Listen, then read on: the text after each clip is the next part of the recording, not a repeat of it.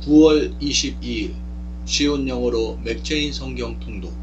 오늘 말씀은 사무엘하 18장, 고린도후서 11장, 에스겔 25장, 시편 73편 말씀입니다.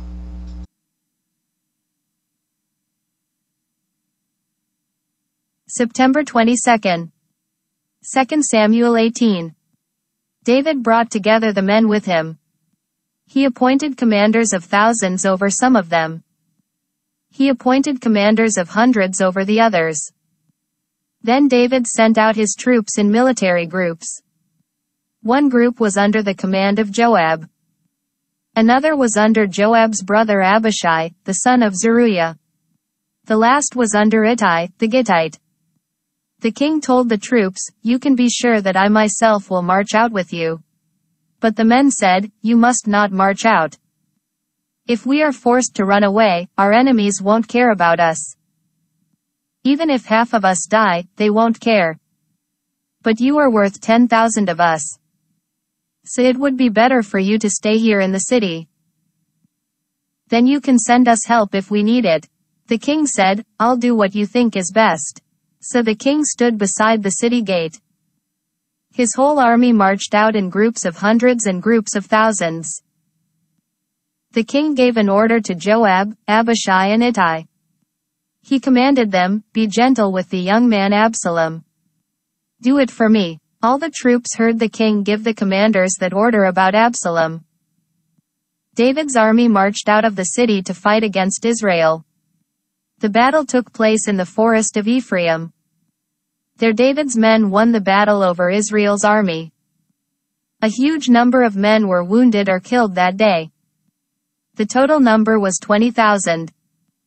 The fighting spread out over the whole countryside.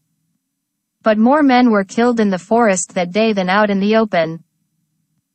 Absalom happened to come across some of David's men. He was riding his mule. The mule went under the thick branches of a large oak tree. Absalom's hair got caught in the tree.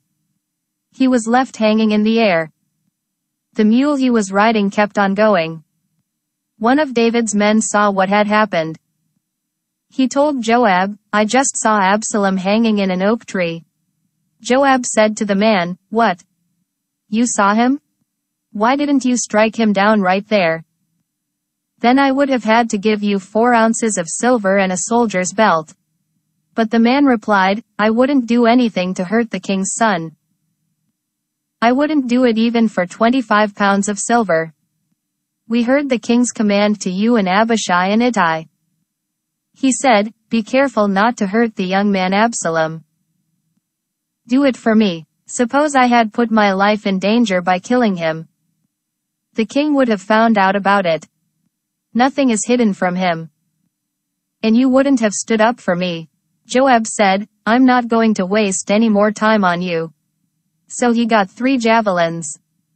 Then he went over and plunged them into Absalom's heart. He did it while Absalom was still hanging there alive in the oak tree. 10 of the men carrying Joab's armor surrounded Absalom. They struck him and killed him. Then Joab blew his trumpet. He ordered his troops to stop chasing Israel's army. Joab's men threw Absalom into a big pit in the forest. They covered him with a large pile of rocks. While all of that was going on, all the Israelites ran back to their homes. Earlier in his life Absalom had set up a pillar in the king's valley. He had put it up as a monument to himself. He thought, "I don't have a son to carry on the memory of my name." So he named the pillar after himself. It is still called Absalom's monument to this day. Ahimaaz, the son of Zadok, said to Joab, "Let me run and take the news to the king. Let me tell him that the Lord has shown that David is in the right. The Lord has done this by saving David from his enemies." "I don't want you to take the news to the king today," Joab told him. "You can do it some other time. But you must not do it today, because the king's son is dead." Then Joab said to a man from Cush, "Go, tell the king what you have seen." The man bowed down in front of Joab. Then he ran off. Ahimaaz, the son of Zadok, spoke again to Joab. He said, I don't care what happens to me. Please let me run behind the man from Cush. But Joab replied, My son, why do you want to go? You don't have any news that will bring you a reward. He said, I don't care what happens. I want to run. So Joab said, Run. Then Ahimaaz ran across the plain of the Jordan River. As he ran, he passed the man from Cush. David was sitting in the area between the inner and outer gates of the city.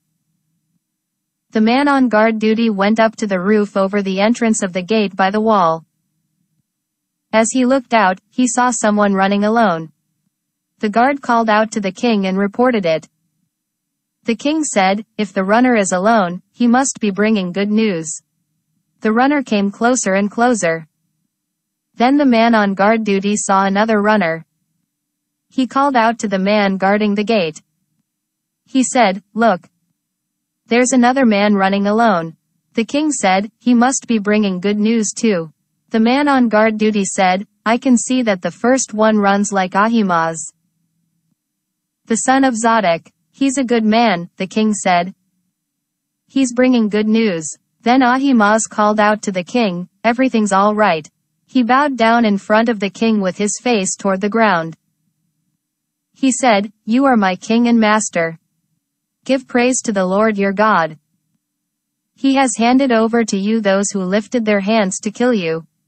The king asked, Is the young man Absalom safe? Ahimaaz answered, I saw total disorder. I saw it just as Joab was about to send the king's servant and me to you. But I don't know what it was all about. The king said, Stand over there and wait. So he stepped over to one side and stood there. Then the man from Cush arrived. He said, You are my king and master. I'm bringing you some good news. The Lord has shown that you are in the right. He has done this by rescuing you today from all those trying to kill you. The king asked the man from Cush, Is the young man Absalom safe? The man replied, King David, may your enemies be like that young man. May all those who rise up to harm you be like him. The king was very upset. He went up to the room over the entrance of the gate and wept. As he went, he said, My son Absalom. My son Absalom. I wish I had died instead of you. Absalom. My son. 2 Corinthians 11. I hope you will put up with me in a little foolish bragging. Yes, please put up with me. My jealousy for you comes from God Himself. I promised to give you to only one husband. That husband is Christ. I wanted to be able to give you to Him as if you were a pure virgin. But Eve's mind was tricked by the snake's clever lies. And here's what I'm afraid of. Your minds will also somehow be led astray. They will be led away from your true and pure love for Christ.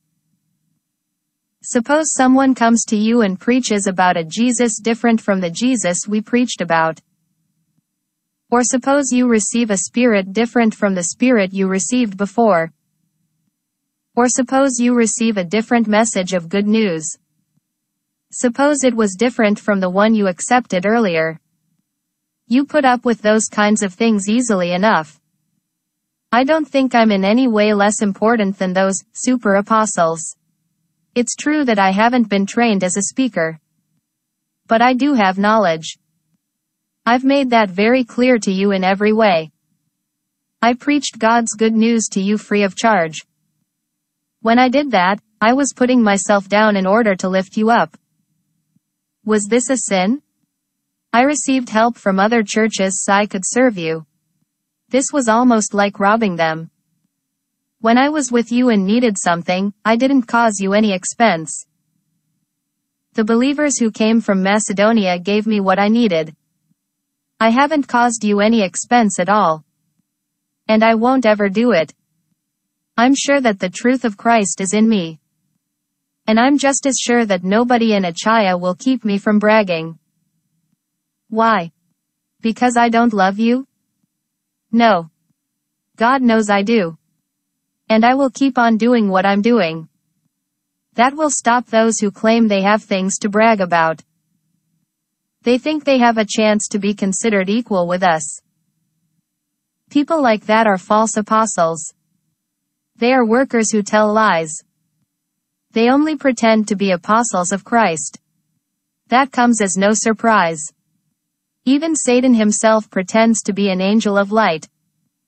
So it doesn't surprise us that Satan's servants also pretend to be serving God. They will finally get exactly what they deserve. I will say it again. Don't let anyone think I'm a fool. But if you do, put up with me just as you would put up with a fool. Then I can do a little bragging. When I brag about myself like this, I'm not talking the way the Lord would. I'm talking like a fool. Many are bragging the way the people of the world do.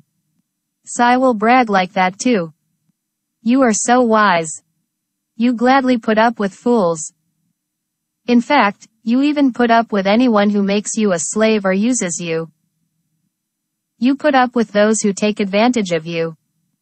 You put up with those who claim to be better than you.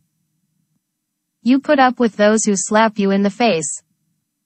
I'm ashamed to have to say that I was too weak for that. Whatever anyone else dares to brag about, I also dare to brag about. I'm speaking like a fool. Are they Hebrews? So am I. Do they belong to the people of Israel? So do I. Are they Abraham's children? So am I. Are they serving Christ? I am serving him even more. I'm out of my mind to talk like this. I have worked much harder. I have been in prison more often.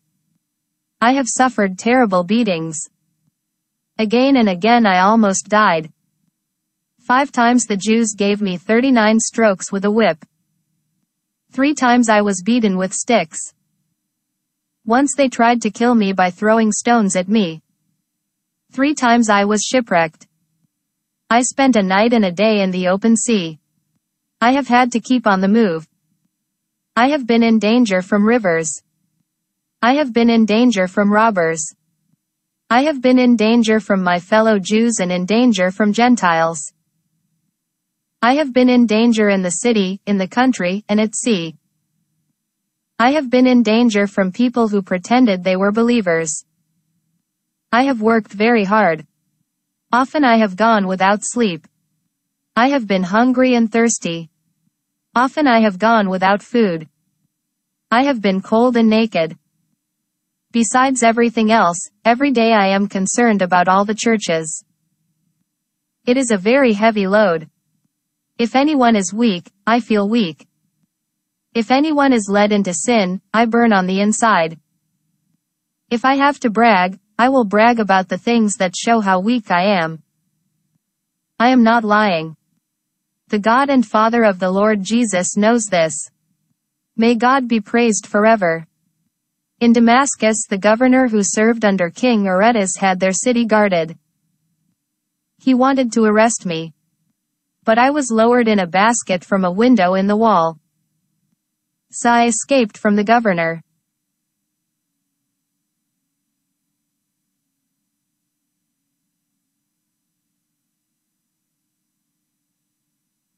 Ezekiel chapter 25. A message from the Lord came to me. The Lord said, Son of man, turn your attention to the Ammonites. Prophesy against them. Tell them, listen to the message of the Lord and King. He says, you laughed when my temple was made unclean. You also laughed when the land of Israel was completely destroyed. You mocked the people of Judah when they were taken away as prisoners. So I am going to hand you over to the people of the east. They will set up their tents in your land. They will camp among you. They will eat your fruit. They will drink your milk. I will turn the city of Rabbah into grasslands for camels. Ammon will become a resting place for sheep. Then you will know that I am the Lord. The Lord and King says, you clapped your hands. You stamped your feet. Deep down inside, you hated the land of Israel. You were glad because of what happened to it. So I will reach out my powerful hand against you. I will give you and everything you have to the nations. I will bring you to an end among the nations. I will destroy you. Then you will know that I am the Lord. The Lord and King says, Moab and Edom said, Look, Judah has become like all the other nations. So I will let Moab's enemies attack its lower hills. They will begin at the border towns. Those towns include Beth Jeshimoth, Baal-meon and Kiriathaim. They are the glory of that land. I will hand Moab over to the people of the east. I will also give the Ammonites to them. And the Ammonites will no longer be remembered among the nations. I will punish Moab. Then they will know that I am the Lord. The Lord and King says, Edom got even with Judah. That made Edom very guilty. The Lord continues, I will reach out my hand against Edom. I will kill its people and their animals. I will completely destroy it. They will be killed by swords from Teman all the way to Dedan. I will use my people Israel to pay Edom back. They will punish Edom because my anger against it is great. They will know how I pay back my enemies, announces the Lord and King. The Lord and King says, deep down inside them, the Philistines hated Judah. So the Philistines tried to get even with them. They had been Judah's enemies for many years. So they tried to destroy them. The Lord continues, I am about to reach out my hand against the Philistines. I will wipe out the Kerethites. I will destroy those who remain along the coast. You can be sure that I will pay them back. I will punish them because my anger against them is great. When I pay them back, they will know that I am the Lord. Psalm chapter 73. A psalm of Asaph. God is truly good to Israel. He is good to those who have pure hearts. But my feet had almost slipped. I had almost tripped and fallen. I saw that proud and sinful people were doing well. And I began to long for what they had. They don't have any troubles. Their bodies are healthy and strong. They don't have the problems most people have. They don't suffer as other people do. Their pride is like a necklace. They put on meanness as if it were their clothes. Many sins come out of their hard and stubborn hearts.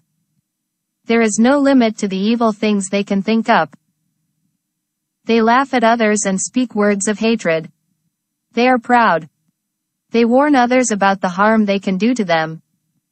They brag as if they owned heaven itself. They talk as if they controlled the earth. So people listen to them. They lap up their words like water. They say, how would God know what we're doing? Does the Most High God know anything? Here is what sinful people are like. They don't have a care in the world. They keep getting richer and richer. It seems as if I have kept my heart pure for no reason. It didn't do me any good to wash my hands to show that I wasn't guilty of doing anything wrong. Day after day I've been in pain. God has punished me in a new way every morning. What if I had talked like that? Then I wouldn't have been faithful to God's children. I tried to understand it all. But it was more than I could handle. It troubled me until I entered God's temple.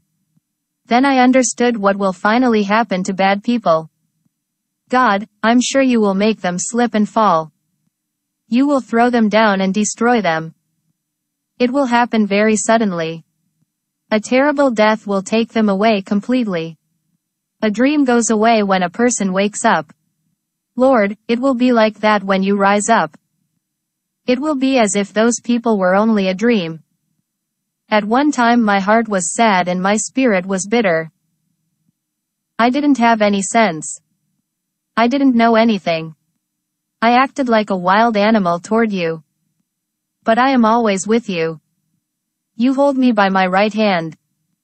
You give me wise advice to guide me. And when I die, you will take me away into the glory of heaven. I don't have anyone in heaven but you.